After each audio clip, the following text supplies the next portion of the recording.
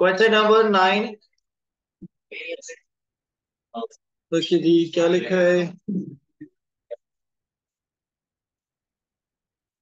Okay, in the accounts of Thomas P. Lee for the year ended 31st October 12, balance at bank according to the cash book was 894.68 in hand. अच्छा, cash in hand हो गया। तो monthly bank statement showed a debit balance of 711.89। अच्छा, balance copy कर लेते पहले। Bank balance है according to cash book 894, cash in hand, तो ये डेबिट बैलेंस होगा 894.68।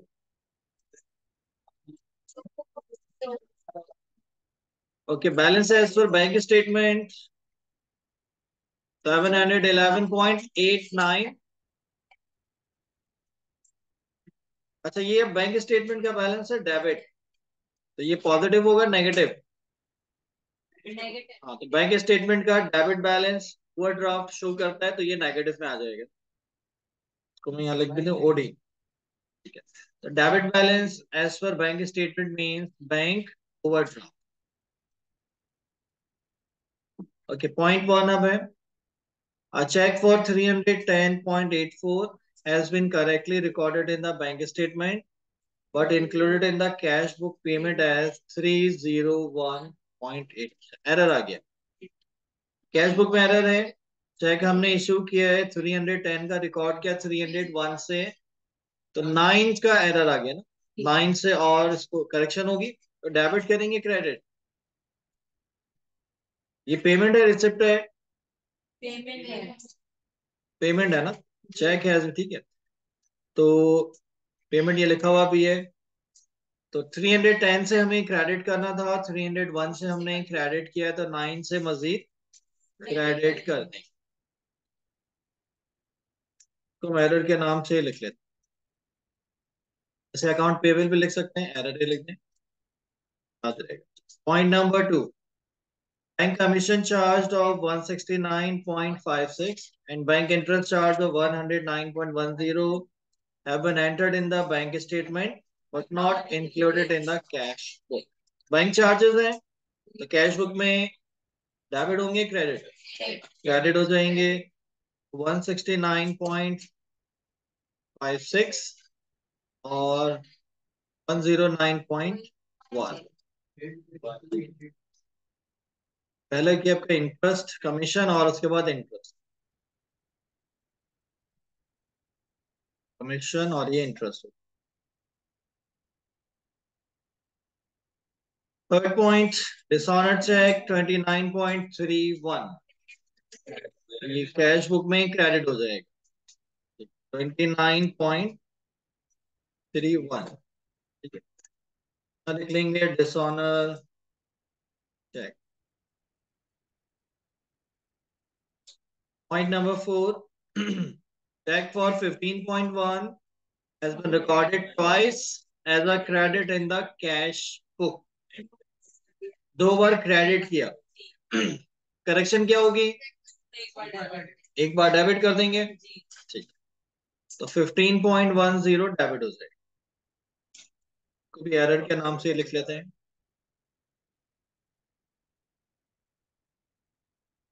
recorded twice as a credit in the cash। Point number 5, amount received in last few days of October 2009 totaling 1895.6 and recorded in the cash book have not been included in the bank statement until 2nd November 2009। भी अनक्लियर्ड होंगे unrepresented, क्योंकि यहाँ लिखा हुआ है amount received है, ये हो जाएंगे अनक्लियर्ड चेक। तो 1895 यहाँ पर ऐड कर लेंगे, 1895.6, अनक्लियर्ड चेक्स ऐड हो जाएंगे।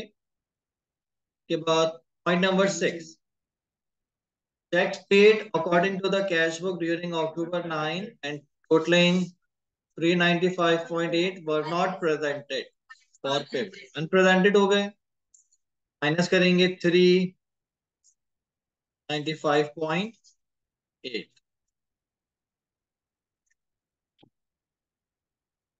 Point number 7. The credit transfer totaling 210 have been credited in the bank statement on 26 October, but not yet recorded in the cash book. Receipt पे क्रेडिट ट्रांसफर ठीक है, बैंक में क्रेडिट हो रहे हैं तो रिसिप्ट हो गई ना, तो कैश बुक में डेबिट हो जाएंगे। बैंक में क्रेडिट हो रहे हैं तो कैश बुक में डेबिट होंगे। 210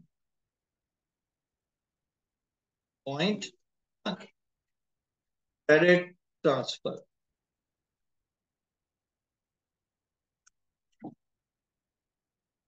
Point 8 standing order payment 15 has been recorded in the bank statement but is not mentioned in the cash book.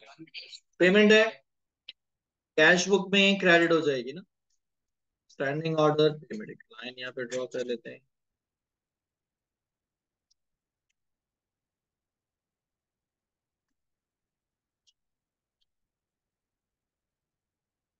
Credit कर देंगे कितने से 15।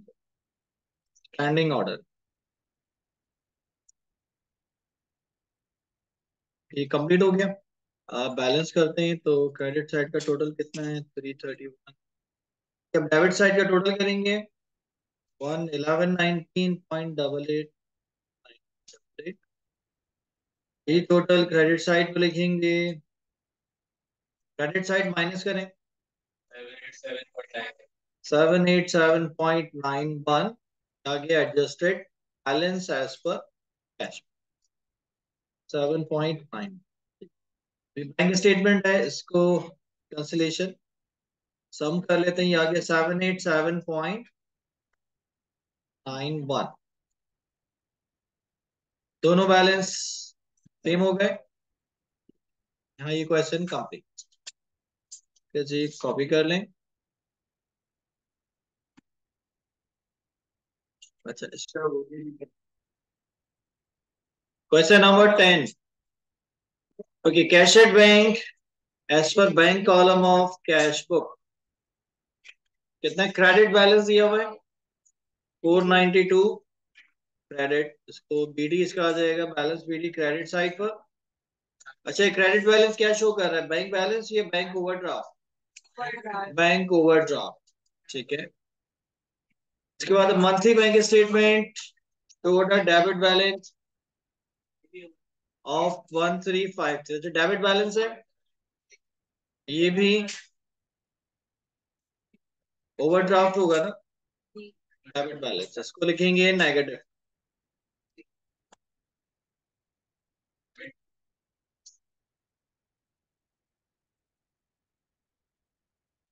कि all receipts are banked and all payments are made by check. On investigation you discover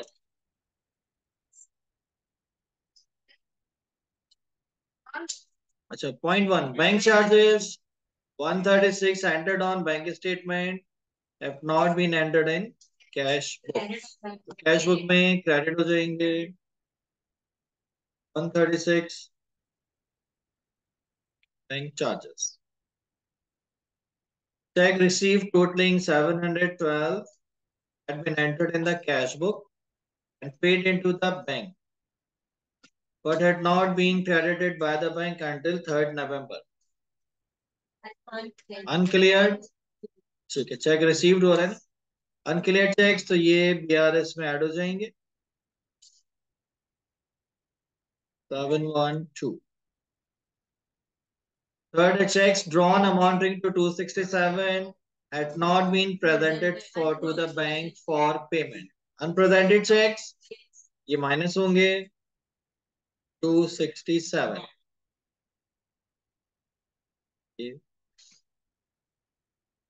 Then point 4, a check payment for 22 had been entered in the cash book as a receipt instead of as a payment। Error आ गया। Correction क्या होगी आज payment है 22 की तो 22 से हमें credit करना था, हमने उसको रिकॉर्ड किया रिसिप्ट यानी कि डेबिट कर दिया। तो क्रेडिट करना था डेबिट कर दिए, तब डबल अमाउंट से क्रेडिट करेंगे 44 से क्रेडिट हो जाएगा। जी। Point 5. A check received from K. Johns for 80 had been returned by the bank. Mark no funds available. No adjustment had been made in the cash book. तो ये कौन सा check हुआ? डिसऑनर चेक हो गया, return by the bank है ना। तो डिसऑनर चेक क्रेडिट साइड पर आएगा।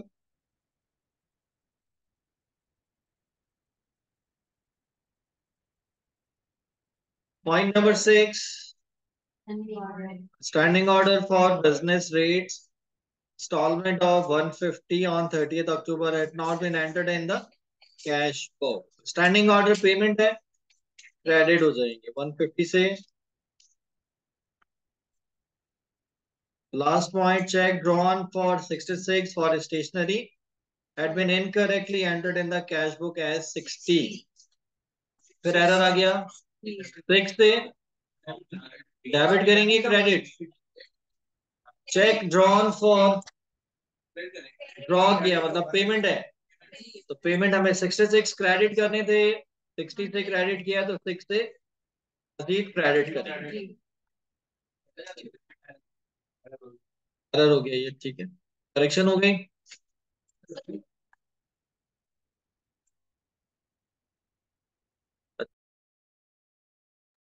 पॉइंट नंबर, इसमें डेबिट पे कुछ भी नहीं है, क्रेडिट का टोटल करते हैं।